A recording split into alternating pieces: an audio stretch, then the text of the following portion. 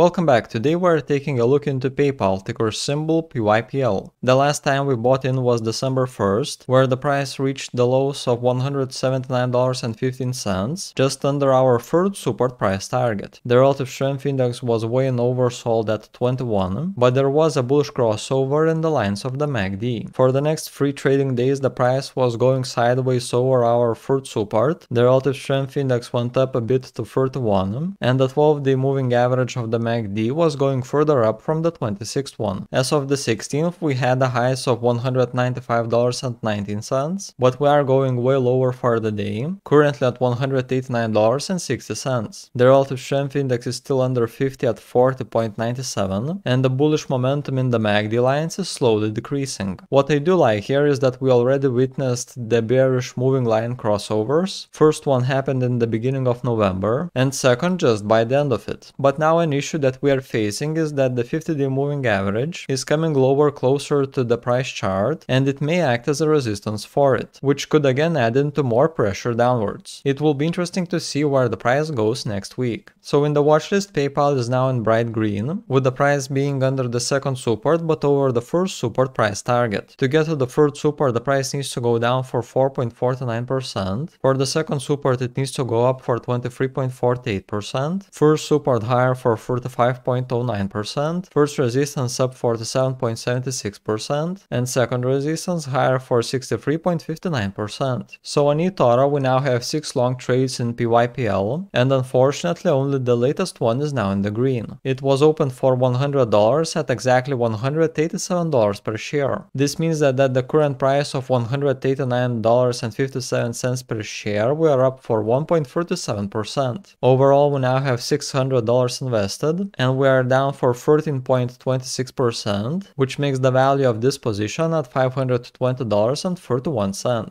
If you would like to check what other positions we got in the portfolio, then do follow the link at the top of the description. So what do you think is now a good time to be adding more money into PayPal? Share your stance on it in a comment below. And that was it from my side. Thank you for watching, and I will be seeing y'all in the next one.